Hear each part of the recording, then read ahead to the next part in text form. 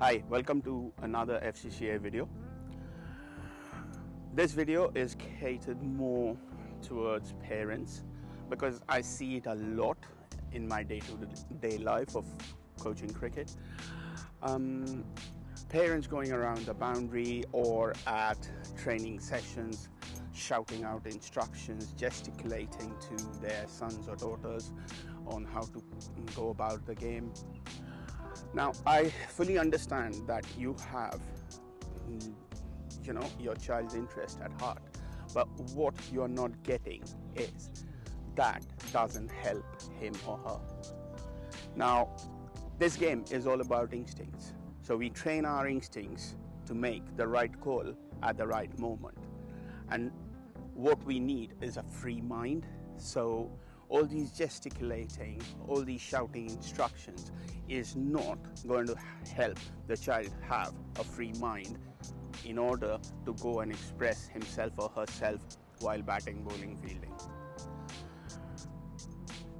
I had the good fortune of playing cricket with a friend of mine whose dad was a first-class cricketer, and one of the best advice he gave my friend was, this was when he was in year 7 and we were in the school side together, and he said to him that when I open the door when you come back after a game, by seeing your face, I should not be able to say whether you've got a 0 or a 100, because at the end of the day you'll have a warm bed to sleep on, you've got food on the table, and you've got parents who love you.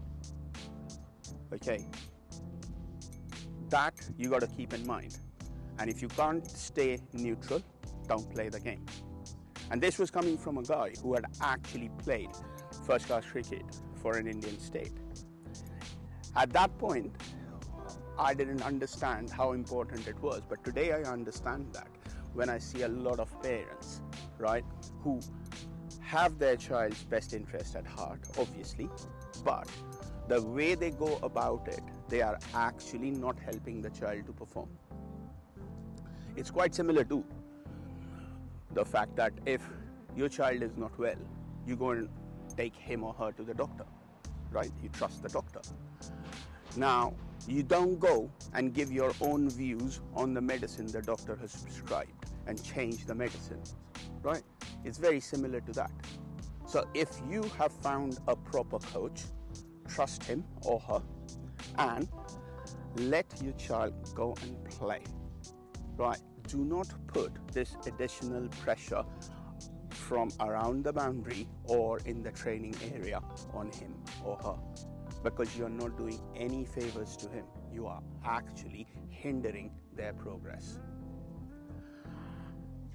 At the same time, you got to find a proper coach, because in England, it's very easy to get a coaching badge. Like I myself, I'll be honest, I've got a hockey coaching badge and I know nothing about the game of hockey. I promise you, the only thing I know is played by 11 men or women, right? But I know nothing about the game of hockey, right? But I've got a coaching badge.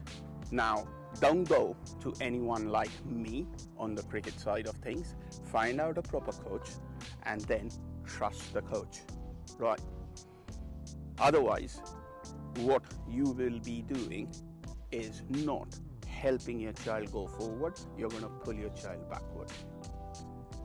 So please do keep this in mind, because I see it every day, and I'm doing this just to make sure that the player is not affected. Thanks for watching. If you like it, please do share, comment, like, and you know what to do. So please do it.